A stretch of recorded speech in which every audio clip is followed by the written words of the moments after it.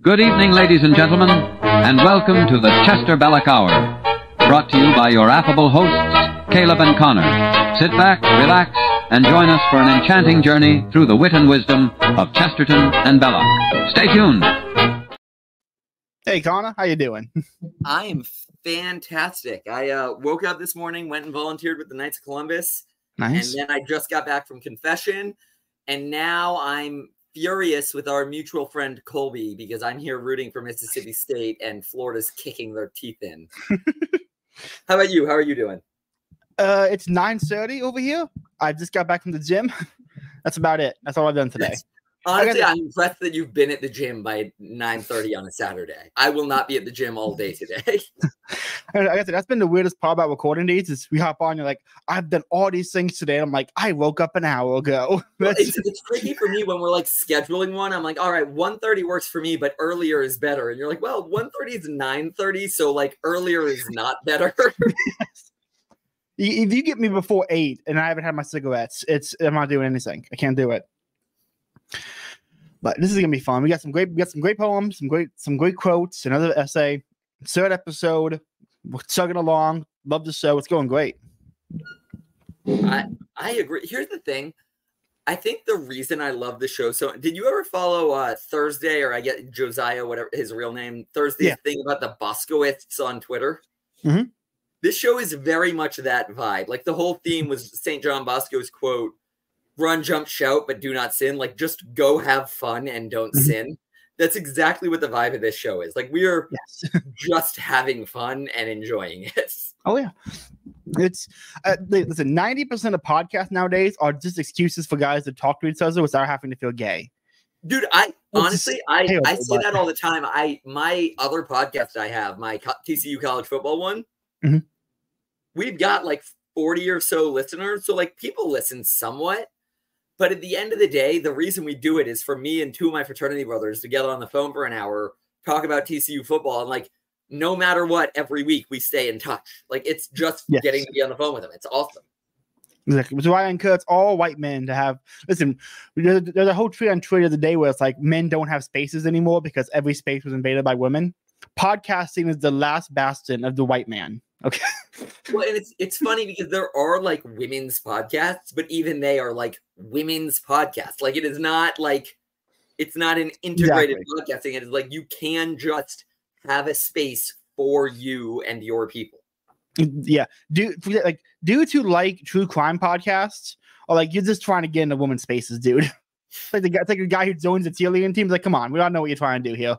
I will never forget. So my fiance is one of 7 kids.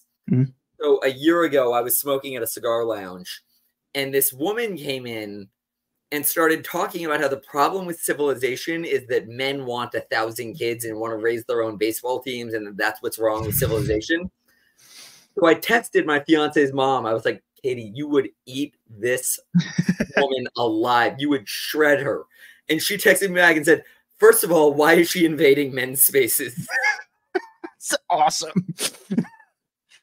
Do we want to get started on our men's space and read some poetry? Absolutely. Do you want to go first or want me to go first? You go first because we've got the essay this week from you. So we'll do Belloc's poem first, Chesterton as a break, and then we'll go back to the essay. Sounds good. On the gift of a book to a child by Hilaire Belloc. Child, do not throw this book about. Refrain from the unholy pleasure of cutting all the pictures out. Preserve it as your chiefest treasure. Child, have you ever heard it said that when you are heir to all the ages? Why then your hands were never made to tear these beautiful sick pages? Your little hands were made to take the better thing and leave the worse ones. They were also made to maybe used to shake the massive paws of elder persons.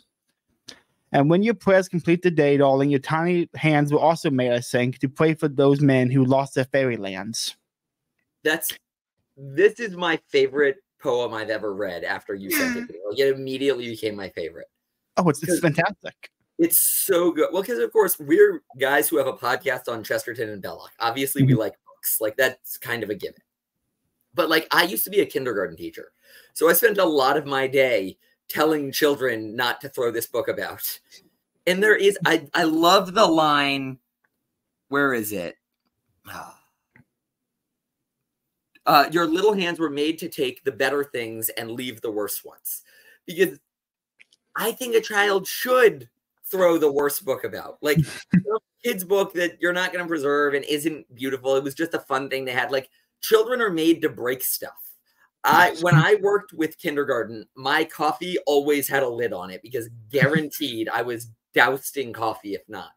And I wasn't even mad at the kids when I was like, it's my fault. I went to a 5-year-old with an open cup of coffee. What did I think would happen?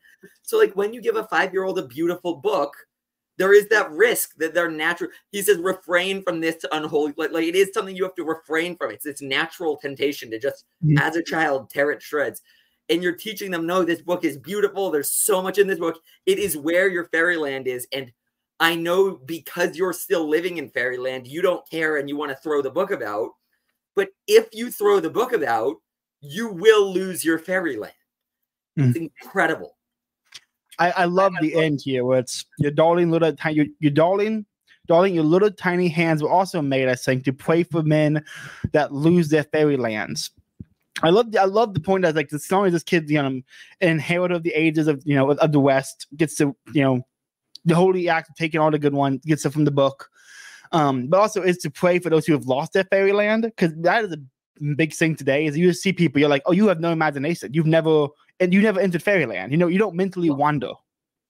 This is going to be a dumb comparison, but I actually stand by it. I was watching the show How I Met Your Mother with my fiance last night. Great show. And in it, the character Robin is doing this whole bit about how miracles aren't real, and she's like staunch on it. And like you look at it, and it's like, here's the thing: it's a fictional character who doesn't exist. But you think of the real people who are like that, and it's like, look, there are some people, there are still some noble atheists left, like Turnbull, who genuinely just can't believe, even if they want to. But there's also this weird type where you have to prove you're better and more enlightened than the people around you. Your proof of that is that you don't believe in fairyland. You don't live in fairyland. You don't have fairyland. And it's so like, even on a freaking sitcom, I was like, it's so sad to see a person who's like, life must be explainable. Fairyland is off. And of course, miracles and fairyland are obviously different categories, but it's that same like willingness to believe. And as a child, it should be fairyland. And as an adult, it should sometimes be fairyland. Yeah. And it's so sad to see someone lacking that. It's the glorification of skepticism, which has been a disaster for everything since Descartes. It's so, well, I've been complaining about it a lot lately as we're in election season and college football season at the same time. And there's this thing that like the modern liberal does where they think it's very cool to tell you they don't like sports and then to follow up at some point by saying, well, the debates are my Olympics, which first of all shows that they're right that they don't like sports, because who picks the Olympics? Like the debates are my Super Bowl, or like there are so many better options. But they're like, oh, well, the debates are my Olympics. It's like, first of all, no one enjoys the debates. No one at all. The Daily Wire guys, who are the world's biggest nerds, will literally do their backstage and sit around smoking a cigar being like, man, I hate that we have to watch this. Like, it's this thing where you feel that like, okay, well, it's childish to enjoy a sporting event. That's simulating war, and I'm not violent. That's a stupid childish thing. And it's adult to like politics. And they do this thing where they throw away the best parts of the stuff. They're like, oh no, you can't enjoy yourself. Enjoying yourself would be fairyland. And it's so disgusting. Yeah. And like, here's the thing. I know plenty of people who don't care about college football. You don't care about college football. I'm not saying you have to like sports as a man. You should, because you're a man. But if you don't, that's fine. It's this weird thing where you like take pride in the fact that you don't find joy in the thing most men find joy. And I'm like, you're like trying to signal like, no, I am a soft, liberal, borderline gay man. What it is they have to be different. The idea that they have to be different, because if like everybody else, they're boring, and the biggest sin is boring, the greatest virtue is novelty. And then everyone's like that nowadays, which actually it's more novel to be boring, which is ridiculous, but it's incredible, isn't it? The most exciting guy you probably know is the most boring person by these people's standards. The guy who just watches the game, goes to work, and golfs on the weekend is a way more fun person to be around than these people who are just balls of inward self-loathing. Yeah. Well, you know what else? Here's the other thing. Being boring is more fun. Let yourself have your fairyland. If you let yourself have fairyland, real life, even if it's boring, is awesome. Like, exactly. I'm getting married in my 20s with my fiance, and most of our weekends are spent with her cooking while I read, like right now, The Silmarillion. Like it's fun enough. It's a boring, we're doing nothing. But like my fiance also got like Tolkien inspired wedding invitations for us because we're not afraid to have our little fairyland. And because of that, when we're sitting around bored, we're not bored because we actually let ourselves enjoy life.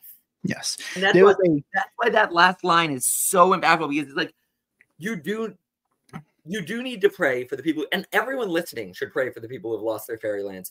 But there's something uniquely impactful about a child with their little tiny hands, who that child is still in fairyland. I mean, honestly, that child struggles to tell the difference between fairyland and prayer and God. And like, that's going to be a difficulty in the next few years of that child's life.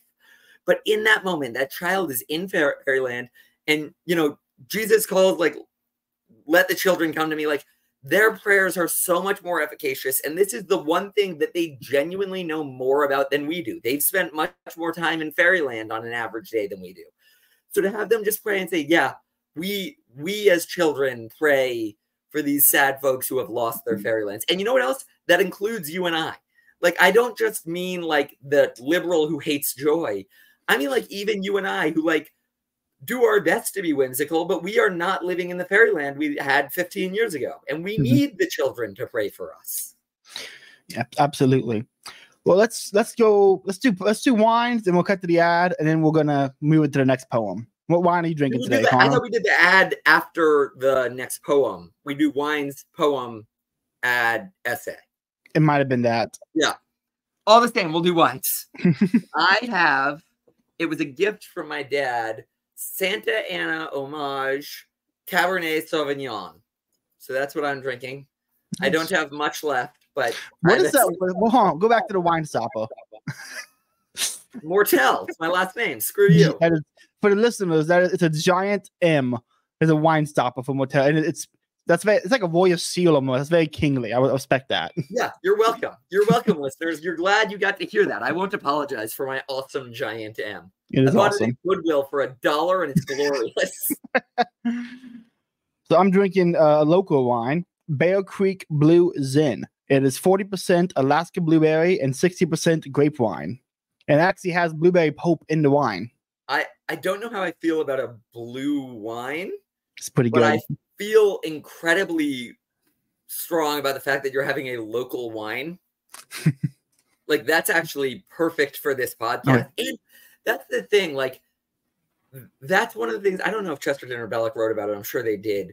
But like, beer and wine used to be the best way to experience a local culture, like before it was mass produced, because that was something you really could do locally pretty easily. Oh yeah, we should make a grape tree here. Rocky, I have to say one thing. I think people we shit on it because it's very hippie liberal. Nice. But if you go to like a good local brewery, you'll find local craft beers. It's great. Like in my own old home in Florida. In Lakeland, there was a brewery on a lake, had outdoor bar, a live band, games, a food truck would park there, and you go inside, and there would be local ciders made from local breweries. I had an apple strawberry cider made by a guy in like 2 towns over. It was incredible. Well, that's beer and wine. Alcohol in general is one of those things that really does, where it's made makes an enormous difference. Where the plants are grown, where they're fermented. I've learned this year. Bread is the same way, which Chesterton and Belloc certainly wrote about at some point. But bread is bread and cheese are very different from location to location. And we've mass produced them to the point that like different kinds of cheese almost taste the same. And whole wheat and white bread taste the same. But like when my fiance cooks genuine homemade bread for me, she made me bread here and she made me bread in Colorado, and it was her making the same bread both times, and it tasted completely different in the two locations. Like, trying out a culture and a locality by food and beverage is so lost on the world. So even with me not liking the concept of the blue wine, I'm actively jealous because, like, that is how you experience the culture. Look at the color of that wine, though. Isn't it gorgeous? You know what? It's also not, for some reason, I thought it'd be literally blue. The fact that it's blueberries, but still maintains that color. It's pretty great. The next time you're in Florida, you need to bring me some. I'll pay you back for it. Absolutely. I'm going to try to think several that's across the border.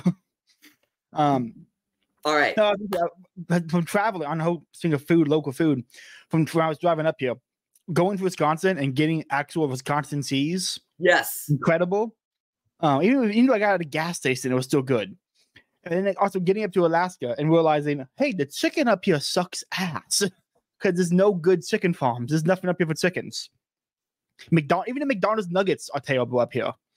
You know, and just the little things like that are very important. It's different.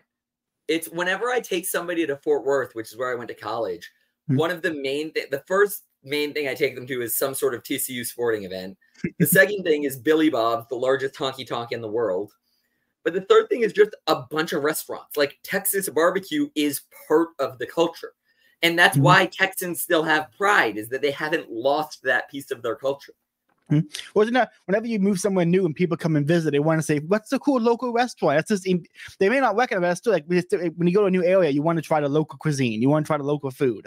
They may not get it, but it's like, it may be all the same, but like you're in a new area, your brain just kind of goes, a new area, I need to try the new food here. Like the food, the seafood up here, dog, like they don't have barbecue. There's no barbecue. I've yet to find any barbecue up here. It's tragic. But the seafood, the salmon, oh, it's so good.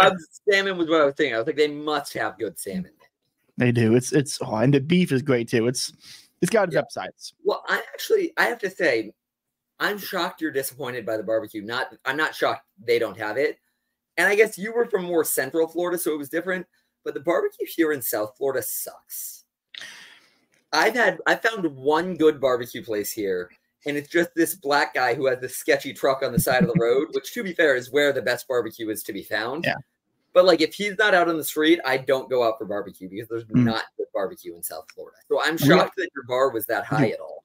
Next time you come to next time I'm in Florida and you're in Florida, we have to go to Central Florida and Lakeland to a place called Missin Barbecue. Dog, the turkey there, it's so juicy. It's actually ruined every Thanksgiving because I not compare every Thanksgiving turkey to that turkey. It's so good. And that's actually a great test of a barbecue place because turkey is a hard thing to do right at a barbecue. I made one great turkey. I've never tried it again. I perfected it. Cooked it upside down, soaked it in Dr. Pepper. It was perfect. Never again. I peaked. Never again. All right, well, on that note, speaking of pleasures, I have a poem by Chesterton, and it is called The Song of a Strange Ascetic. It was my favorite poem prior to this week when you showed me On the Gift of a Book to a Child, but it is certainly in contention for my favorite poem. And it's all about, just as context, it's about the narrator of the poem bemoaning the life of Higgins, who is his neighbor that is a heathen, and he doesn't understand his heathen lifestyle. If I had been a heathen, I'd have praised the purple vine. My slaves should dig the vineyards, and I should drink the wine. But Higgins is a heathen, and his slaves grow lean and gray, that he may drink some tepid milk exactly twice a day. If I had been a heathen, I'd have crowned Neera's curls, and filled my life with love affairs, my house with dancing girls. But Higgins is a heathen, and to lecture rooms is forced, where his aunts, who are not married, demand to be divorced. If I had been a heathen, I'd have sent my armies forth, and dragged behind my chariots the chieftains of the north. But Higgins is a heathen, and he drives the dreary quill, to lend the poor that funny cash that makes them poorer still. If I had been a heathen, I'd have piled my pyre on high, and in a great red whirlwind gone roaring to the sky. But Higgins is a heathen and a richer man than I, and they put him in an oven just as if he were a pie. Now who that runs can read it, the riddle that I write, of why this poor old sinner should sin without delight. But I cannot read it, although I run and run, of them that do not have the faith and will not have the fun. That is fantastic. I love it so much. Here's the thing. I love it so much because I relate to it so much. I've talked about this on some Thomas review thing we did, that like, I'm trying to decide about, we're 20 minutes in. I won't get us kicked off anything. If I were a genuine heathen, like if I abandoned my faith, I would give up morals as a whole. And quite frankly, one of the first things I'd want to do would be to eat a human heart. Okay. And I'm bewildered by these people who have no moral sentiment of any kind, no moral foundation. And like, you see people who are like actively immoral, and they're sitting here and they are, the way they live their heathen life is exactly the line Chesterton described. It's the ants who are not married that demand to be divorced. It's a bunch of, as J.D. Vance calls, single cat ladies laying around the room fighting for divorce rights that don't affect them. No, I'm always torn when I see those types who are like the heathen or the atheist who just lives a perfectly average normal life and doesn't, give way to more. One, it confuses me because it's like, well, why bother? If I'm going to reject God and reject right living and reject following his will, I'm going to do some wild shit. Let me eat some drugs. Let me go to a party. Let me have some fun. But it speaks to the testament of Christian culture that even when they're not Christian, they're still Christian. Well, and like you see the person who said sex a bunch of times, and it's like, well, if I had sex one more time, that'd be too slutty. Like, why? Like, you already did all the other, like, why? If it's not for some moral Christian foundation, why? Name one. And the answer is exactly what you said. Like, the natural law is written on our hearts. We do know that it's wrong, even without practicing the faith. And it shows in the way heathens behave. Like, they know they're doing something wrong, and they overcorrect by remaining wrong, but also, honestly, we just had the best conversation. They choose to be different in a way that makes them more boring. Like, that's exactly, it's exactly what we just talked about. So I guess I also love the line here. Let me find it real quick. If I had been a heathen, I'd set my army's force and drag behind my chariots the chieftains of the Norse. It reminds me of all the pagans on Twitter. I'm like, dog, you're a pagan worshiping Zeus. Why aren't you conquering? Like, well, you exactly. To love Troy. Why aren't you out there fighting, raping, pillaging, going to war? Instead, you're doing what? You're cooking a steak, throwing on an altar, saying 2 prayers, and going back to what? Drinking your beer and doing nothing? Exactly. It's like you're sitting there. You're like, I'm not going to lie. The testosterone in me is telling me to go conquer and to go. I mean, I'm a scrawny, pathetic nothing. I couldn't conquer to save my life. But like a stronger man than I, you perhaps, are sitting there like that. Men have that instinct Chesterton's describing to send your armies forth, to drag behind the chariots, the chieftains of the North. So if you are a part of a faith that calls for that, supposedly, what are you doing? Why not? What's stopping you? Other than the fact that it's obviously wrong to go rape and pillage. What's stopping you? Because if you believe it's right to rape and pillage, why aren't you? It's the moral contradictions between a pagan and his actions are always so odd. Like, you're dog. You think the gods used to get live human hearts, and you're putting a 2-day-old steak on a plate. You think they're not pissed? Like, the contradictions in paganism are so hilarious. Yeah. Wanted to ask you the exact question. Why is it wrong to get the live human heart? Why aren't you doing it? Is it because you're afraid of going to jail? Because, like, that's fair. Cowardice is a threat. Like, I don't do things for my faith because I'm a coward. But if it's because you admit at all that it's wrong, then why is it wrong? And if you don't admit that it's wrong and you claim to be this brave warrior of the pagans on Twitter, go sacrifice a human heart. That'll be a great clip for Twitter. I'm going to start doing a response to all pagan arguments. It's like, when's the last time you sacrificed a real person? Fake pagan. Yeah. It's what interesting times we live in today, Connor. Well, and it's funny because you even look at, like, you look at I know there are Protestants, there are a whole bunch of them, so I don't want to call them all out at once, but like, you think of the average Protestant that you get as a stereotype in your mind, and they behave a lot like Higgins, but at least they have a reason for behaving like Higgins. They're like, no, their error is that they're overestimating what's wrong. And that's still an error, but it's an error that makes sense. Whereas this error of like, I'm an atheist and nothing is wrong, but at the same time, honestly, you got in an argument about this the other day. It's sin is a useless concept, but also for some reason actions are justified or unjustified.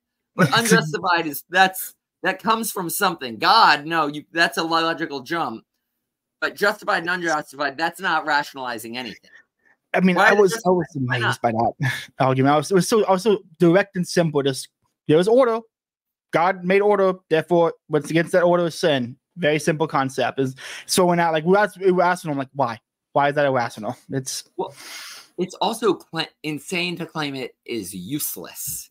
You could claim it's wrong. It's not, but you could make that claim. It is very useful. In fact, if I were an atheist, I would understand sin to be a social construct that exists because it's useful, like not something that surpassed uselessness. Yeah, they would. If I was in that position, I would just reinterpret sin as like the Hawaiian version of taboo. You know, it's like, oh, it's taboo, therefore it's wrong for the community. Simple. So the vitriol against the claim of it's being useless is just made out of anger. Yeah. Before we go into the ad break, I wanted to say one thing on Chesterton and Belloc. This is a tragedy of mine. They were both known for being really, really good debaters. We have no accounts. I can't find one recording. I can't find one written down exchange. I mean, there's a huge radio debate between Chesterton and George Bernard Shaw that Belloc moderated on BBC. I can't find it anywhere. I've looked and looked. There's a Chester Belloc debating society, and we have no actual accounts of their debating moves. The closest thing we have to their debates is like when Chesterton would just write somewhere in a book, my close personal friend George Bernard Shaw, who I will have cigars with this afternoon and is my best friend, is genuinely evil, retarded, and should kill himself. that's true friendship. He writes that every 6 paragraphs in everything he writes. He's like, here are all these points, and my best friend thinks they're wrong, and he's my best friend, and I would kill him if I had the chance. Man, their pub conversations had to have been so fun. Could you imagine sitting around with George Bernard Shaw, H.G. Wells, Belloc, and Chesterton? Oh, that would have been the best. We have to sing George Bernard Shaw, despite being wrong. He's the reason we have the title Chester Belloc. Which is a great title. Yes, that's right. It's his slur. The 8-legged pantomime elephant. Incredible. But let's go into the ad break and we'll come back for quotes and essays. Awesome. And now, as we pause from the stirring verse, let us turn our ears to the wise and uplifting words of the Venerable Fulton J. Sheen. Stay with us, friends. There's more to come after this important message. What is love? Love is not in the emotions. Love is not in the feelings. Love is in the will.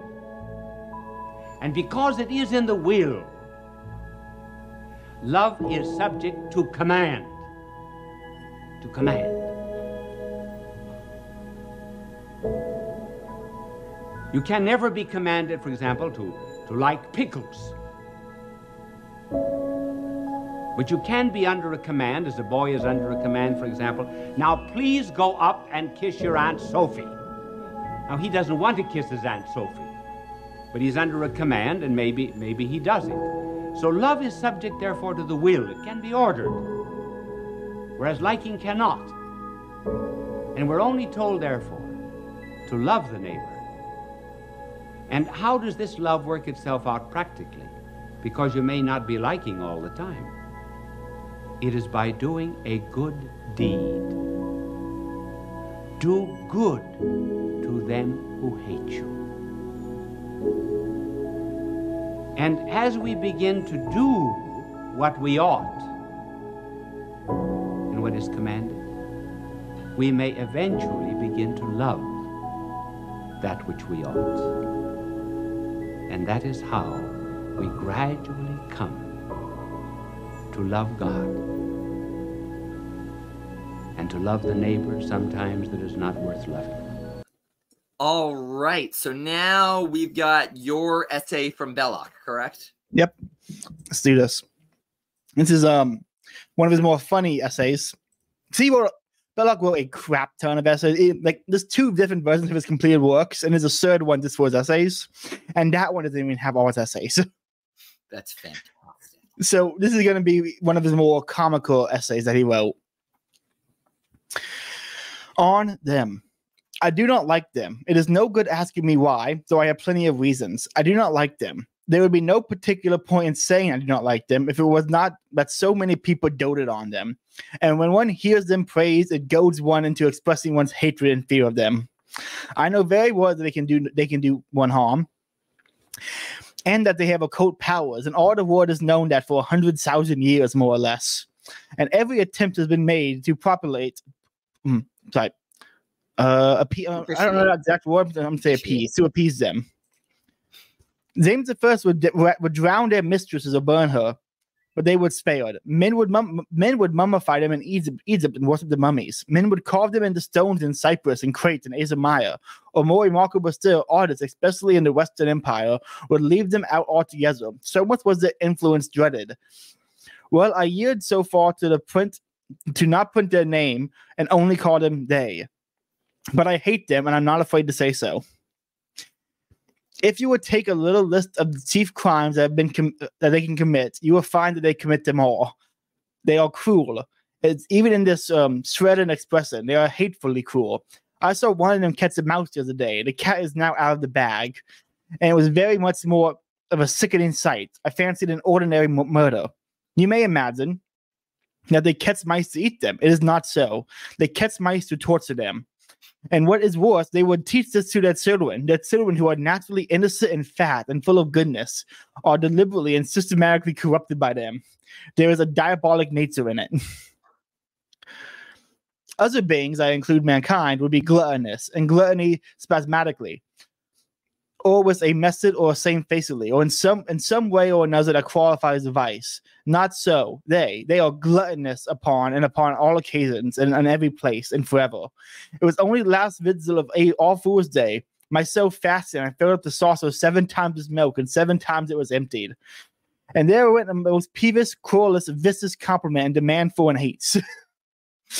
They would eat some part of the food and all that is in the house. Now, even the sire, the most gluttonous one, would think of all living creatures and would not do it. It makes a selection. They do not. They will drink beer. This is not a theory. I know it. I have seen it with my own eyes. They will eat special foods. They will even eat dry bread. Here again, I have personal evidence of that fact. And they will eat a dog's biscuits, but never upon any occasion where anything has been poisoned. So utterly lacking they are. They are in simplicity and humility, and so abominably well fired with cunning by whatever demon first brought their race into existence. They also, alone of all creation, love hateful noises. Some be it indeed, and I count men among them, cannot help their voice which they have been endowed, but they know that it is offensive, and they are at pains to make it better. Others, such as the peacock or the elephant, also know that their cry is unpleasant. They therefore use it sparingly. Others again, the drove of the nightingale, the thrush, know that their voices are very pleasant and entertain us.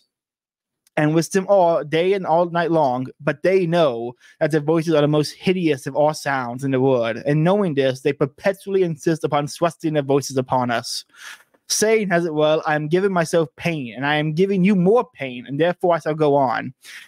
They choose for the places where the pain shall be given, extract and elevated situations very close to our ears. Is there any need for me to point out that in every city they will begin their wicked jaw, just at the time when the inhabitants must sleep? In London, you will not hear it until midnight. In the country towns, it begins in 10. In remote villages, as early as 9. Their master also protects them. They have a charming life. I have seen one thrown from a great height into a London street, and when it reached it, it walked quietly away with the dignity of the lost word to which it belonged. If one had time, one could watch them day by day and never see them do a single kind or good saying, or be moved by a single virtuous impulse. They have no gesture for the expression of admiration, love, reverence, or ecstasy. They have but one method of expressing their content, and they reserve that of all moments of physical replacement. The tail, which is all other animals, the signal for joy or for deference, or is meant for mere usefulness, or for a noble anger, is with them agitated only to express sudden discomfort. All that they do is venomous, and all that they think is evil. And when I take mine away, as I mean to do next week in a basket, I shall first read a book of statistics. What is the wickedest part of London? I shall leave them there, for I know no one, even among my neighbors, quite so vile as to deserve such a gift.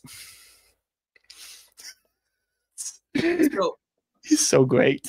It's so good. I agree with every single word. Taylor, I'm a favorite one.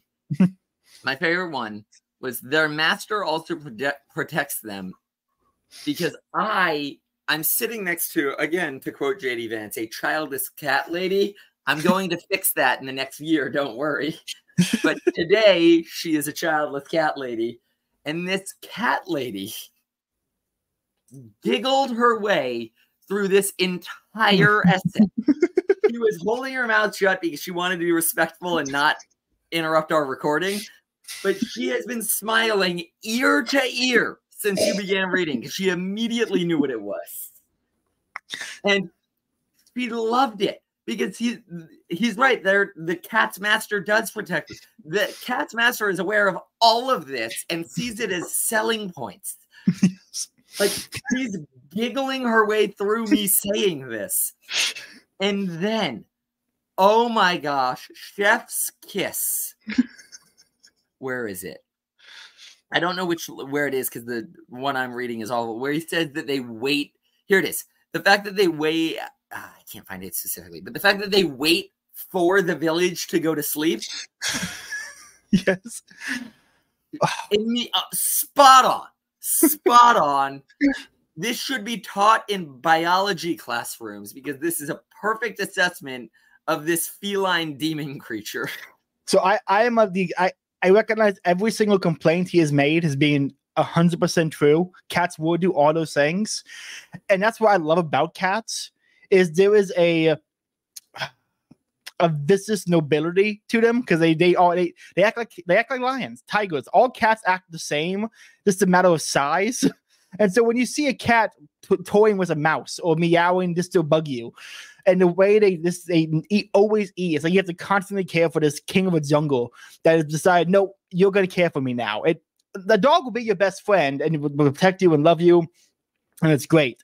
A cat will walk, basically, I've never known anyone who actually buys a cat. Everyone kind of just gets a stray. The stray will walk in, you kind of just go, yep, I have to, this cat is demanded, I care for it now. I am the peasant, it is the king, I must care for this cat. There's a nobility to the cat that is wonderful. So, cat lady over here nodded at everything you said, like full-on agreements. So, the other thing I like, and this is just because I'm reading Tolkien right now, so it's particularly on my mind, but I love that when he's referencing the animals with the beautiful voices, he picks the thrush. I don't think he read the Hobbit. I don't know if that was something he would have had an opportunity to read in his life. Like, I don't think so. That works out. So there's no actual connection there. But in my mind, I remember, like, I immediately go to the Hobbit. The Hobbit woke up, or the thrush woke up Smaug, which was a problem in the first place, but then reminded Bilbo of Elrond's message to, like, save the day, and then finishes it as a sign of hope. And the reason that Tolkien picked the thrush as the sign of hope and that Belloc picked the thrush as the beautiful voice is clearly the same reason, that, like, they'd be out having a pipe or a cigar somewhere. They both lived roughly the same area, and they would hear the local thrushes, presumably. Like, that was their own sign of hope and beauty. And that's awesome. I think we know Tolkien read Belloc's poems. So you might have read this one. Tolkien referenced Belloc's poems in I want to say it was in one of the songs in Lord of the Rings or The Hobbit. Frodo's Journey references specifically how he references them, but Tolkien references Belloc's poems, and he references things that can't be demonstrated as obviously direct references, but as, like, you read it and he's clearly read Belloc and Chesterton. Tolkien was very, well, not just that, Tolkien's best friend was C.S. Lewis, and C.S. Lewis said that orthodoxy is what converted him. So it's very easy to assume that Lewis and Tolkien would sit around and discuss Chesterton. Yep. I constantly tell my Protestant friends, like, you love Lewis, right? Yeah. You love Lord of the Rings, right? Yeah. Okay. They wouldn't exist without Chester Belloc. You should go read Chesterton and Belloc. Everything C.S. Lewis says, and it's great, can be found in Chesterton. Yes. And Belloc is just read. How could anyone read Road to Home and not be like, oh, this guy's incredible? Path to Rome. Path to Rome, yeah. I mean, that is. Oh, it's so good. I was saying it to Ava the other day that I originally said it that every parent should have to read Path to Rome, and then we amended it to say every father should have to read Path to Rome, and then remind the wife about it because Belloc is a little more geared towards men. Yes. But the reason I said it is that Path to Rome is all about a death to your own ideals. And that is like, what do I know? I don't have kids, but like that is what parents tell me parenting is all. Like you go into your first kid like they're never going to do that. This is my number one rule. We're sticking to this, and you give up on all of it by the time they're 18. The exact same. And granted, life is a death to ideals in that regard, but parenting is like the ultimate version of it. Yeah. And there's something that I'm like, every parent should read it and be like, you should go into your journey with these lofty ideals. You also are going to give up on them, and that's okay. Yes. You're going to get on a wheeled thing eventually. No, what I love about this poem, this essay, is it's like the poem we read, Lime to a Dawn. When Chesterton was angry at anything, the brutality of it, going for the jugular. I mean, every single line here is just like, oh, Belloc was a world-class hater, which is also very funny. You read his other poems, you're like, this guy was clearly a lover, a fighter, world-class hater. You read about, he has a poem about the sun and the moon, his brother and sister, and it's clearly very St. Francis coded. And like, yeah, this guy probably was out in nature alone in peace, was like very much St. Francis. And the moment he got back into town was like, motherfucking people. And it's exactly how I picture Belloc. And I'm like, that's so good. No, absolutely. Well, and you know what else? I was listening to Joseph Pierce's episode on Pints with Aquinas, and he talked about how Belloc used to talk about the fact that he was a world-class hater in a way that Chesterton wasn't. Chesterton loved. Chesterton did not hate nearly the same way. And he talked about how he recognized that as a fault in himself. And that's so great because you know what? We needed his writing, but it also is a fault in himself. And he was very cool about it. Yes. You can't read his Christmas poem and not it's like, you probably had to go to confess it, maybe. I mean, it's clearly a joke, but to have to be that angry and right there, you have to go, yeah, you probably had to confess something. But it's why I love that's why I love Belloc's histories, is because it's so brutally to the point.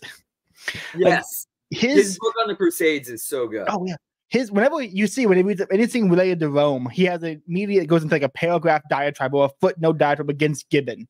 He hated Gibbon. He's just like, and one of his most popular books when he was alive was just a systematic breakdown of everything H.G. Wells wrote. Like, he was just like, no, here's why this guy's wrong. Incredible. But you got a quote to wrap us up with, Connor? Or do you have anything else you want to say? Quote. In the theme of your essay you picked tonight, I have a quote from Chesterton where he said, "A cat is nature personified. Like nature, it is so mysterious that one cannot quite repose even in its beauty. But like nature again, it is so beautiful that one cannot believe that it is really cruel. Perhaps it isn't. And there again, it is like nature." Man, there's a lot to be said about cats because they're so unique when it comes to pets. Every other pet is kind of similar. A cat is its own thing. And black people who say they're cat people, you're like, it's always odd when someone says they're a cat guy or a cat girl. You're like, it is odd, but you have to think about it. Yeah, I've been around cats. I get it. As a guy, I've had cats my entire life. It's actually moving up here has been the longest stretch I've had without a pet cat. And I miss the cat. I'm walking around like, wow, there's no reminder of pure nobility of nature around around my house right now because there's no cats. The cat stays at her place and not mine, and I love when I open my door and I have no reminder of the nobility of nature.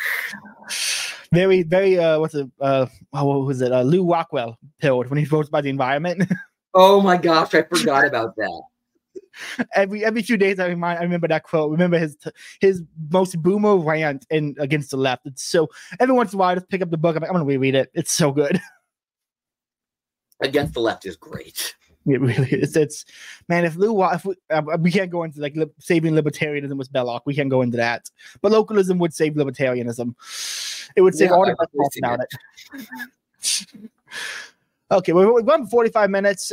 Any final thoughts on anything we talked about before we wrap it up, Connor? No. My final thoughts. I'll just say I say this every week. Everybody tune in for my frogs tonight. We play SMU. Hashtag CJK5H. This is a family show, so I won't explain what that means, but Google it. And otherwise, I'm good to go. Okay, let's move into prayer. Do you want to go first? Yeah, absolutely. In nomine Patri et Filii et Spiritus Sancti. God our Father, you filled the life of your servant Gilbert Keith Chesterton with a sense of wonder and joy, and gave him a faith which was the foundation of his ceaseless work, a charity towards all men, particularly his opponents, and a hope which sprang from his lifelong gratitude for the gift of human life. May his innocence and his laughter, his constancy in fighting for the Christian faith in a world losing belief, his lifelong devotion to the Blessed Virgin Mary, and his love for all men, especially for the poor, bring cheerfulness to those in despair, conviction and warmth to lukewarm believers, and the knowledge of God to those without faith. We beg you to grant the favors we ask through his intercession, so that his holiness may be recognized by all and the church may proclaim him blessed. We ask this through Christ our Lord. Amen. Heavenly Father, source of all holiness, you raise up within the church in every age men and women who serve with heroic love and dedication. You have blessed your church through the life and ministry of your faithful servant, Archbishop Fulton Zaycine. He has written and spoken well of your divine Son, Jesus Christ, and was a true instrument of his Holy Spirit in touching the hearts of countless people. If it be according to your will, for the honor and glory of the most holy Trinity and the salvation of souls, we ask you to move the church to proclaim him a saint. We ask this prayer through Jesus Christ our Lord. Amen. In the name of the Father, and the Son, and the Holy Spirit. Amen. Okay, and that's our show. Everyone, thanks for listening. Tune in next week as we continue to talk more Chester Belloc. Until then, have a good night.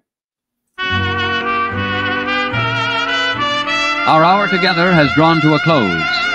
We hope the Chester Belloc Hour has left you with thoughts to ponder and a heart a little lighter. Thanks for listening. Until next time, we wish you a restful night and a bright tomorrow. Good night.